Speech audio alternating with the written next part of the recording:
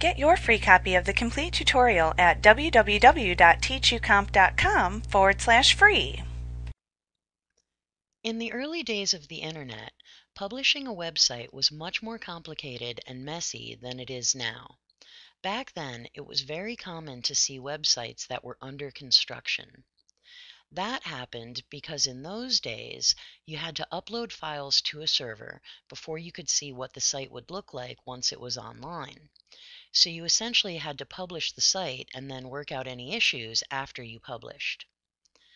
Thankfully, Dreamweaver provides several ways to review your site before you publish to the internet. You can and should use the Live View button often while designing your site within Dreamweaver, so that you can keep track of what your site will look like even before previewing in a browser window. Another essential thing to do before you publish your site is to preview the site in as many different browser windows as possible. If you haven't added additional browsers to Dreamweaver's preview list, see the lesson Multi-Browser Previews.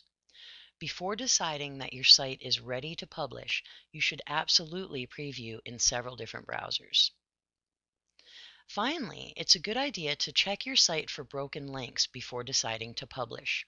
To do this, choose Check Links Site-Wide from the Site drop-down menu found in the menu bar. When you do this, it will open up a menu and it will show you a list of all the broken links on your site. When you've previewed your site in several browsers and you're confident that you don't have any broken links, you are now ready to publish your website. Like what you see? Pick up your free copy of the complete tutorial at www.teachucomp.com/free.